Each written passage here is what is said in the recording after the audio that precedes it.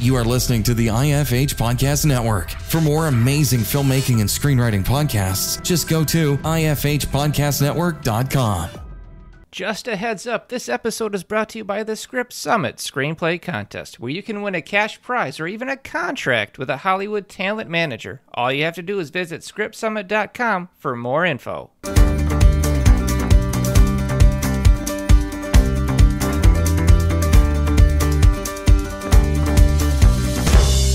All right, welcome to the Successful Screenwriter Podcast. On this episode, I am joined by a guest host as we analyze and break down a film to discover what works and what doesn't. Real quick before we get started, I wanted to mention that we are celebrating our 1-year anniversary of the Successful Screenwriter Podcast with a huge giveaway. This is awesome. We have a ton of prizes for you, from mentorships to swag, and you can enter it absolutely for free. All you have to do is visit the Successful Screenwriter Facebook page and click on the giveaway tab, or go to thesuccessfulscreenwriter.com/podcast. Now, you can enter multiple times too, but keep an ear out this episode for the secret code, which you can get 5 free entries with. Now, on to our show. All right, welcome to the podcast. We have on a really cool guest today. We have on a producer, screenwriter, production manager. He has worked on Netflix films such as Yasuke and the Pacific Rim Black. He's also done Talon versus DC Superheroes. We have on Vincent Imaoka. Vincent, thanks for being on. Hey, Geoffrey, thanks for having me, man. I've been looking forward to this. This is so cool. We're going to talk about some animated films and talk about the unique style of writing for animation, which is different from your traditional Western features. And then also, I know you've got a producer and screenwriting background, so we're going to just kind of pick your brain a little bit. Before we get in there, though, I really want to get, what is your origin story? What brought us into what you do? For sure, yeah. Well, I grew up over here in Los Angeles, where I'm currently based right now. But after I graduated from UCLA, I ended up moving over to Tokyo. My passion has always been in anime and the business over there. So I ended up doing my MBA over there. But after that, in pure luck, I met a CEO of a company called DLE. And they were an entertainment company that did anime and live action shows and live action movies. But he invited me over, sort of shadow under him and be his apprentice. And from there, I got a assistant producer job working on some of their domestic titles, like Talon that you just mentioned, or another one that I worked on is called Pompaka Pants, which I don't know if you know the group Flipside. They are a music group, but the main vocals of that group, her name is Nanjo Yoshino. She was the main actress on that show that I worked on, so that was really fun. But yeah, I did that for about 2-3 years or so over in Tokyo. After that, I actually switched careers a little bit and ended up joining Hasbro as their toy acquisitions person, working with their entertainment brands. So even over there, I worked with a lot of their entertainment properties, like the latest My Little Pony movie that's coming out. I had a little bit of hands in that. Awesome. Worked on a little bit of the script over with Stephen Davis, who was the president of Hasbro Studios at the time. And of course, working with Transformers, especially War for Cybertron that came out of Netflix, and some of their animation properties going on over there. Oh, wow. But after that, I ended up joining Netflix after getting poached by them. As you just mentioned, I worked on Pacific Rim the Black and Yasuke as production managers. And a couple of other projects that are going to be coming out that can't be talked about yet, but once they start hitting, you'll start seeing my name up a little bit more. That's awesome. But yeah, that's my quick background of where I came from, both rooted in Japanese anime and Western properties. Yeah, so you've worked on some pretty huge properties. What draws you towards a particular property? Is it just like you love DC superheroes or that type of animation, and so you're like, I want to work on that property? Or is there something story-wise that draws you to it?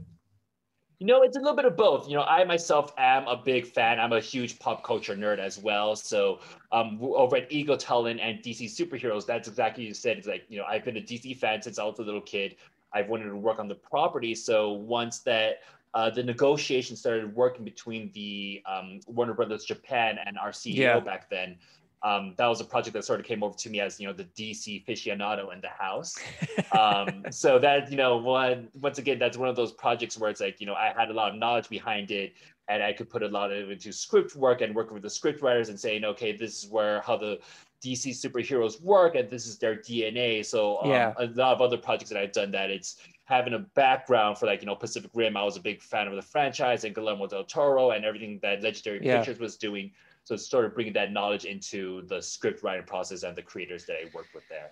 So what I'm hearing is that it pays off to be a fan and incredibly knowledgeable of a particular property. I think of like Dave Filoni and Star Wars, and he is essentially like, inheriting that franchise. And so I think there is something to be said to having this uncanny ability to truly know the core of all of these characters and to be a fan of them and to work on it. I think it really kind of allows you to bring that passion into a project. For sure, you're 100% right on. Like, being that fan and being a walking encyclopedia, to be honest, not a lot of people have that knowledge. Kevin Feige, the reason he got to the head of Marvel is because, he was working on the X-Men films, and like Bryan Singer was going to him because he was a huge Marvel fan, and now he drives all of Marvel because he's just a really big fan. Yeah, it's true. It's pretty amazing. So I actually just finished binge watching Pacific Rim Black as prepping for part of this interview, and it was really cool. It went in a completely different direction. Spoilers, guys, but it's the show.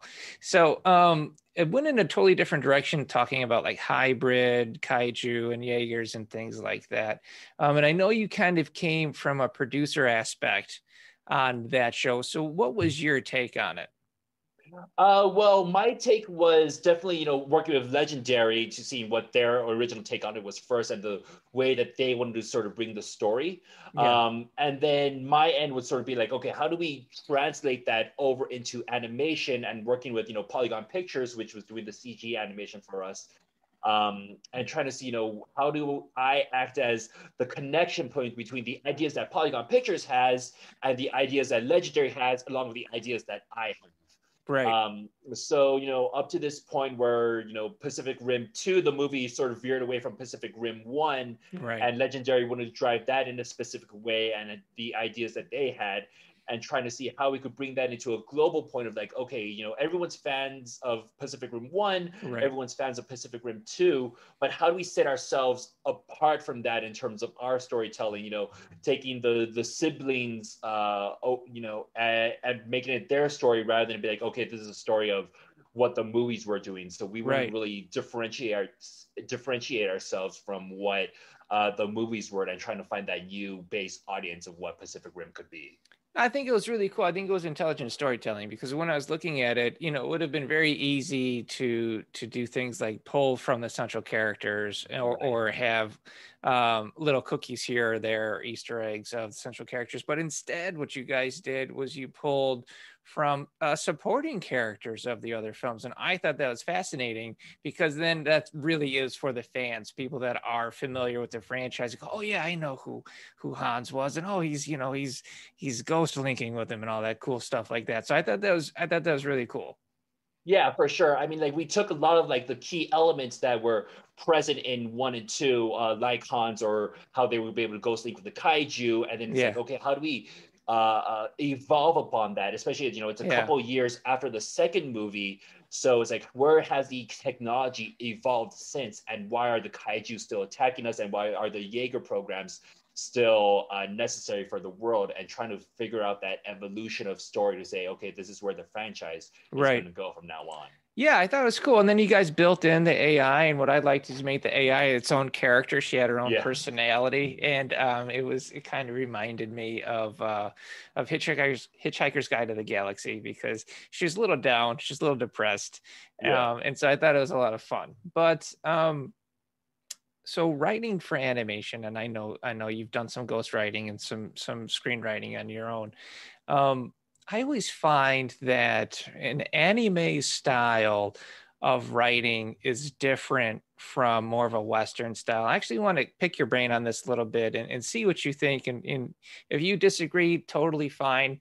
But I find that in an anime style, they like to kind of start you out in the story where things are happening and you're a little lost and confused, and then they work that towards the midpoint where you get a lot of explanation, a lot of backstory on the stories, where it's very different with Western. With our side, you kind of start with the character from the beginning, and then you get to the middle, and they have a big down moment. But I find it's kind of different. I want to get your take on what you think about that.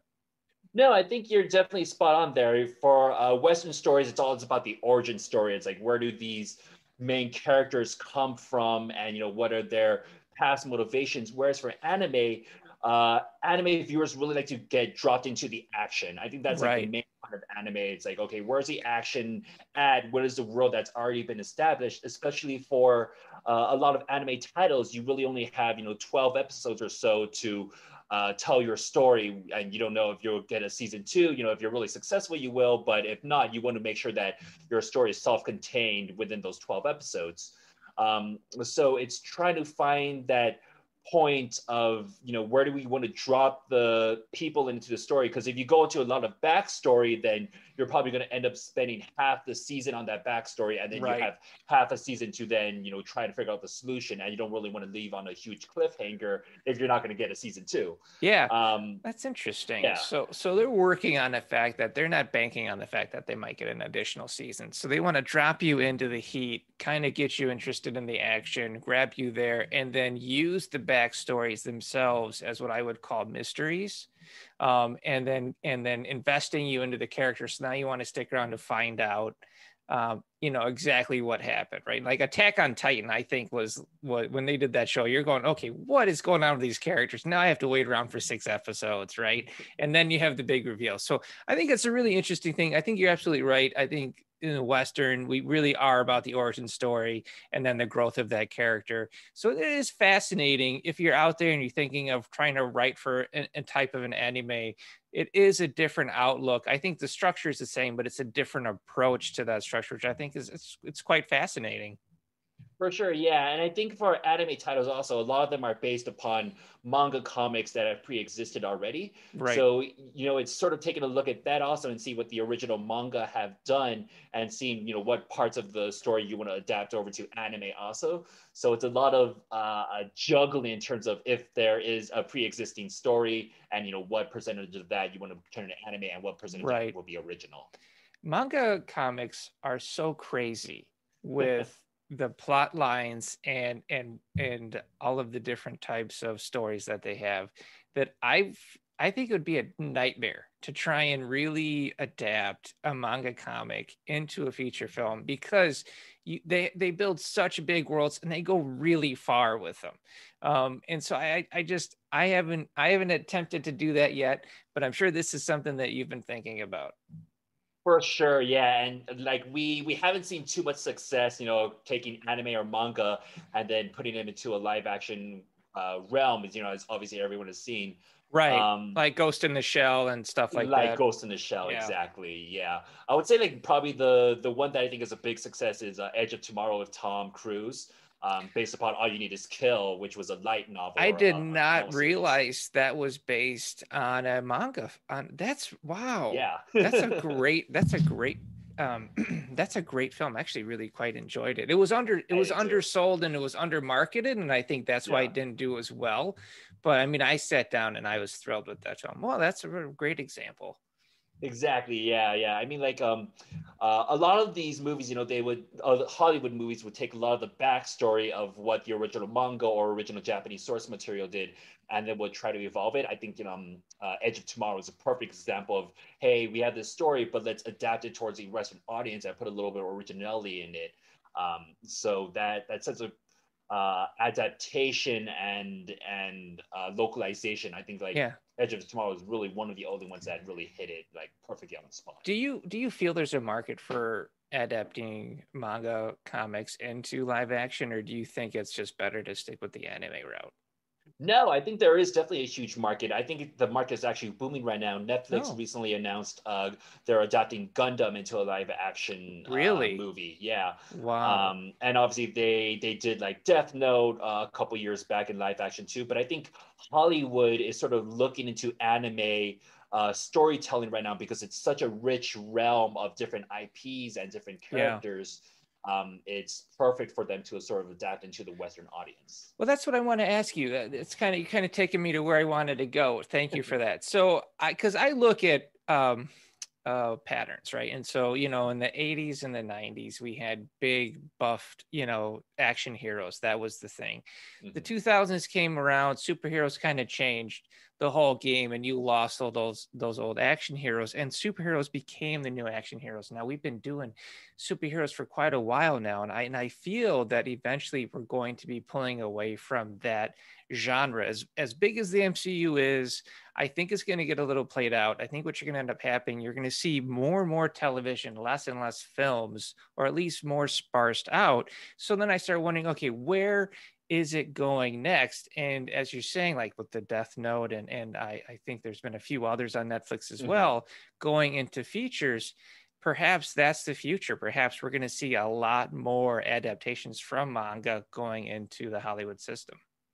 Yeah, I would say that that's probably spot on also. Even for like, you know, the MCU and moving away from theaters, you know, they're hitting it big on Disney Plus with like WandaVision and Winter Soldier and Captain America. Um, so yeah, I think we're going to see a lot more adaptations coming out in the coming years of famous anime properties that are getting translated over to the Western live action audience. Awesome. And it'll be time seen in terms of, you know, whether they'll be successful or not. Yeah, I think it's cool that there's a market there and they're tapping into it. I'm really interested to see what happens. I did watch Death Note. I actually quite enjoyed it. It's pretty hard to not enjoy Willem Dafoe playing a demon. Yeah. I love his voice. Yeah, it's so great. Yeah, it's really good. So and they're setting these things up for sequels. So they're trying to see like, okay, if this is going to work out, they have a place to go, which is kind of cool. So what do you? I know you can't talk about any projects right now that are coming out, but is there any projects you've worked on that you've taken something away from that you think would be really great for the audience to hear? Good question. I mean, sort of going back to some of my first projects over at DLE, you know, the big takeaway there, you know, starting off in the anime industry as a foreigner, I want everyone to know that sort of like across the world right now, here in the US or anywhere else, trying to figure out how they could get into anime. The anime industry is becoming a lot more diverse now. There's a lot more Western people that's sort of going into anime. For example, Justin Leach, who is a producer here in the US, he just got his anime called Eden released over on Netflix. And he's deep into the anime industry over there as well. So like, you know, don't be discouraged in terms of being a foreigner and thinking that you don't have a way to get into the anime industry. The anime industry themselves, they're looking for a lot of foreign talent right now. So my takeaway is saying that you could be an American screenwriter, and there are ways to get into anime screenwriting as well. Oh, that's awesome. That's wonderful. And it sounds like for your way of breaking in was through networking. I mean, you said that you had run into somebody and then that opened doors. And I appreciate networking regularly. I think that it is the best way. I know there are other ways people love acquiring things like that, but I think really building out your network and providing a sense of value can really take you into the next step, hopefully. Well, that's fantastic. Is there any projects or anything coming out right now that you can discuss?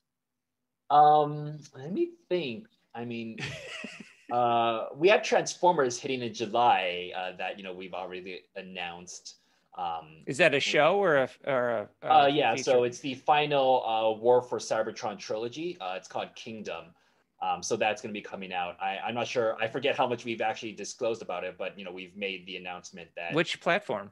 On Netflix. Netflix. Oh, very good. Yeah. So that's a fun one because Cybertron.